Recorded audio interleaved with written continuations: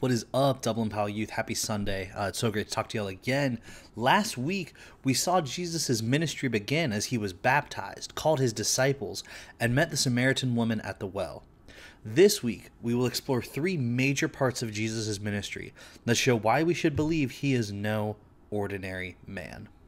Today is Sunday, September 27th. Let's get into it.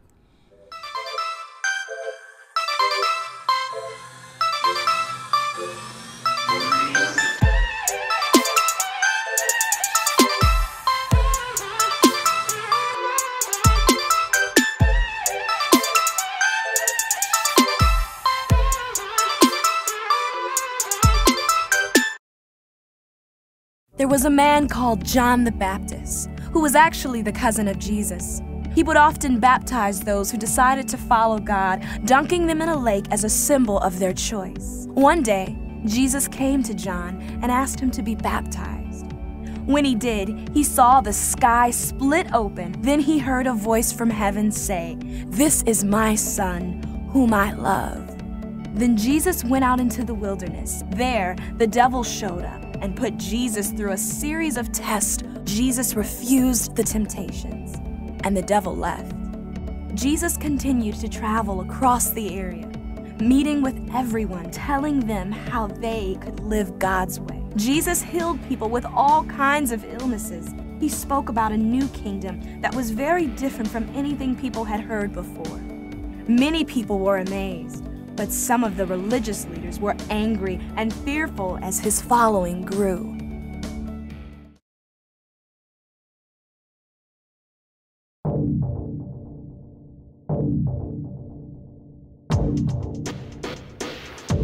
Almost everywhere Jesus went, huge crowds came to see and hear him. One time, he began teaching by a lake. The crowd became so big that he actually had to speak from a boat out in the water. Jesus often told stories, called parables, about everyday life that were symbolic of who God was and what it meant to live in God's ways. Jesus also performed many miracles everywhere he went. He healed sick people and even raised some from the dead. He could also control the weather. One time, when Jesus and his followers were in a boat on a lake, a huge storm came in and the boat began to fill with water. Despite the storm blowing the boat around, Jesus was asleep. Panicked, his followers woke him up and said, "Teacher, don't you care if we drown?" Jesus stood up and commanded the wind and the waves, "Quiet, be still." And the storm was gone. Many people were amazed at the miracles Jesus performed, but the religious leaders, called Pharisees, started to question where Jesus got his power from. At one point, they even accused him of getting power from the devil. King Herod was also fearful of Jesus. A short time earlier, Herod had thrown John the Baptist in jail. He wanted to kill John, but knew that he was a holy man and feared what might happen if he did. Then one day, Herod's daughter was dancing and entertaining Herod's guests at a banquet. Herod was pleased with her and told her she could have anything she requested. Herod's wife stepped in, telling their daughter that she should request the head of John the Baptist on a platter. Herod was fearful, but what could he do? He had promised to give his daughter what she requested, and so he had John beheaded. And the executioners brought his head into the banquet. As Jesus' fame grew, King Herod began to worry that Jesus would bring John back from the dead. Even Jesus' followers began to have second thoughts about him. But his 12 closest followers stuck by Jesus for what was sure to be tough times ahead.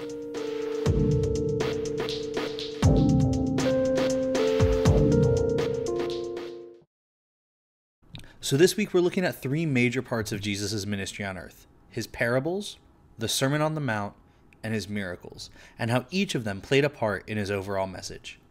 First up is the parables. I think we all know that Jesus liked to use illustrations to reveal the unfathomable goodness of God's kingdom to people on earth who couldn't really totally grasp it. So he used parables to kind of bridge our understanding with God's reality. For example, he directly describes the kingdom of God like a mustard seed, the smallest seed that the people were aware of at the time, which grows into the biggest of any garden plants, with branches so big that birds can land on them. You see, the message of Jesus is really quite simple, quite basic, but like the mustard seed, it has enormous implications and consequences in our lives. It changes everything. One of the teachers of the law asked Jesus what he must do to inherit eternal life, and Jesus turns the question back to him. And the man answers with what we all know as the greatest commandment, which this teacher of the law knew from Deuteronomy 6. You see, he says in Luke 10, starting in verse 27, he answered, "Love the Lord your God with all your heart, and with all your soul, and with all of your strength, and with all of your mind, and love your neighbor as yourself." "You have answered correctly," Jesus replied. "Do this, and you will live." So Jesus tells him that this is correct, that this is in fact the simple message he has brought to his people. But the teacher of the law wants to complicate things. He wants to add qualifications to this commandment, asking Jesus, "But who is my neighbor? To whom do I owe this abundant love?" And Jesus breaks it down for him, telling the parable of the Good Samaritan. I'll read that verbatim from Luke 10, starting in verse 30. In reply, Jesus said, "A man was going down from Jerusalem to Jericho when he was attacked by robbers. They stripped him of his clothing, beat him, and went away, leaving him half dead. A priest happened to be going down the same road, and when he saw the man, he passed by on the other side. So too a Levite, when he came to the place and saw him, passed by on the other side.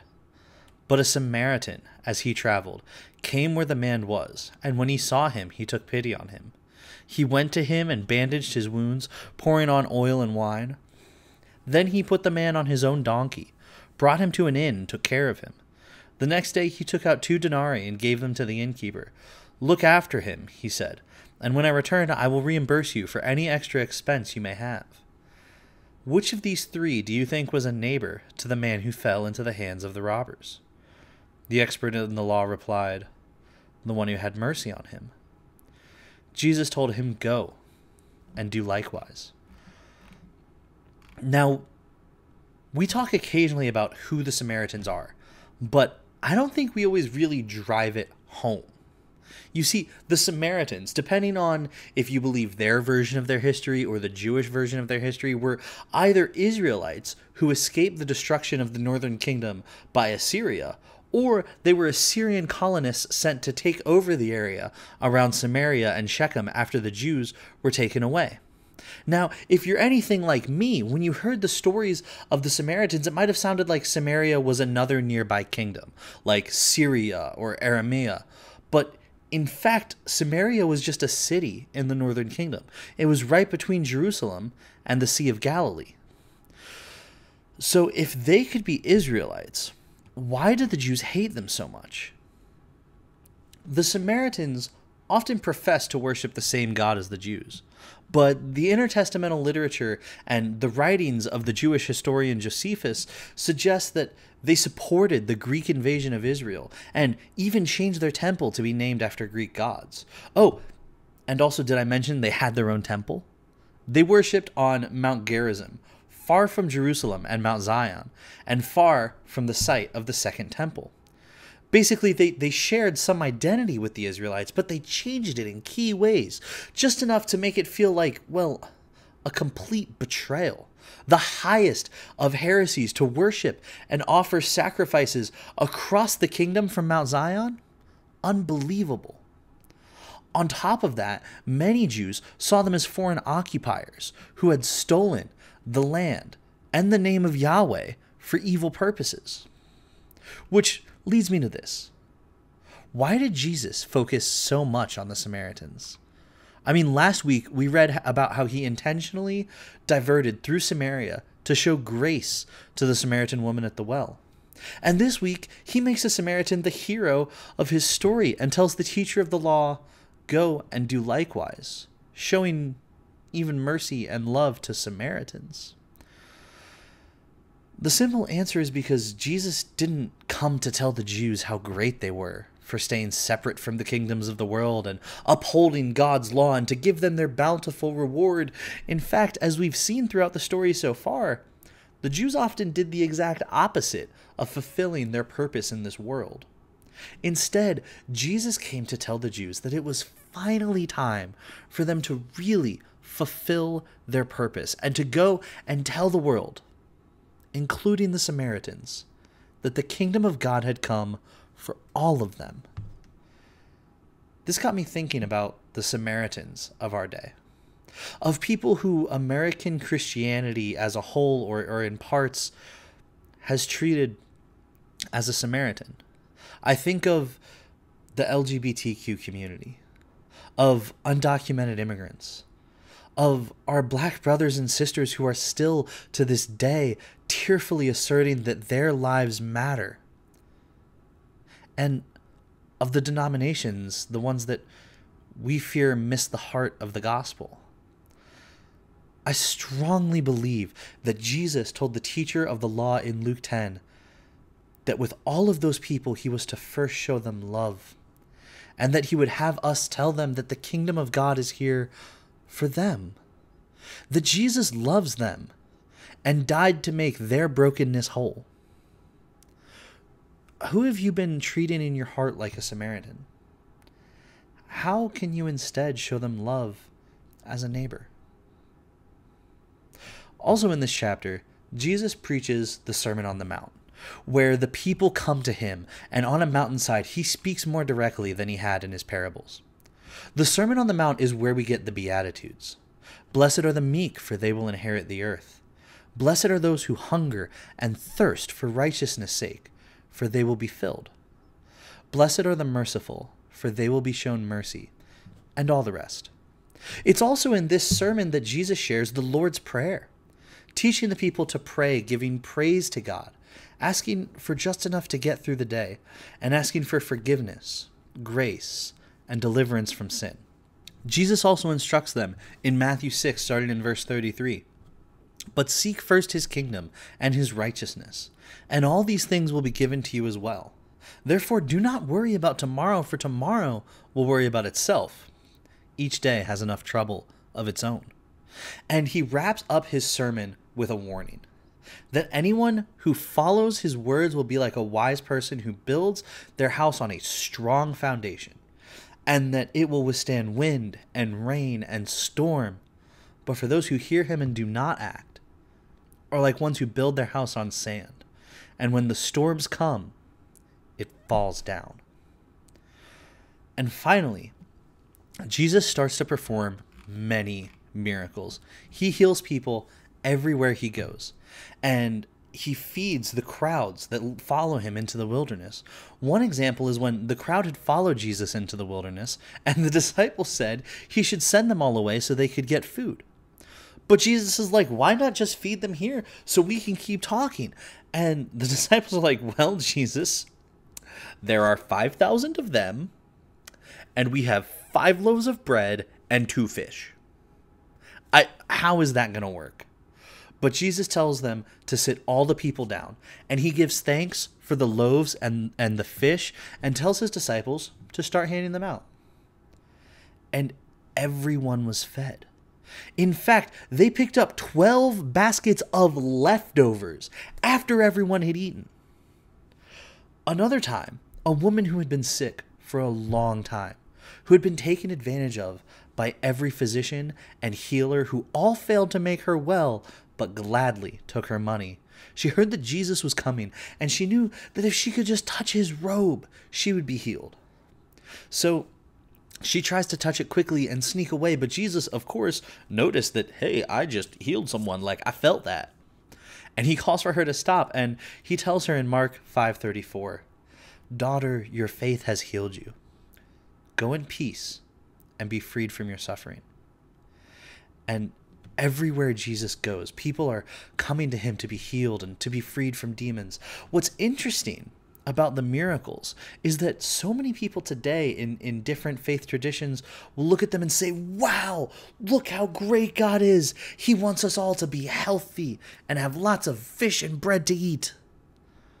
And, well, sure, God wants what's best for us in his divine plan, but focusing on Jesus' ministry as a ministry of bodily health completely missed the most amazing part of why he came. I believe that the miracles Jesus performed, while they were great, primarily served to prove he was who he said he was, so that when he promised us something far greater than sight or the ability to walk or some fish to eat in the desert, we would have faith in that promise. And we'll talk more about that promise next week. Let me pray for us before we go. Our Father in heaven, we give you glory and praise because you are our God and you are worthy of praise. We thank you this week for the message of Jesus' ministry, that you have established your kingdom through him, and by your grace and mercy, we're all able to take part in it. We pray this week that you would open our hearts to all of our neighbors, that we would show them love abundantly and would faithfully share the good news of the kingdom of God with them. We pray these things in Jesus' name. Amen. Thanks so much for studying with me again this week, y'all. Talk to you next time. Grace and peace. I see the world in grace. I see the world in gospel. I see the world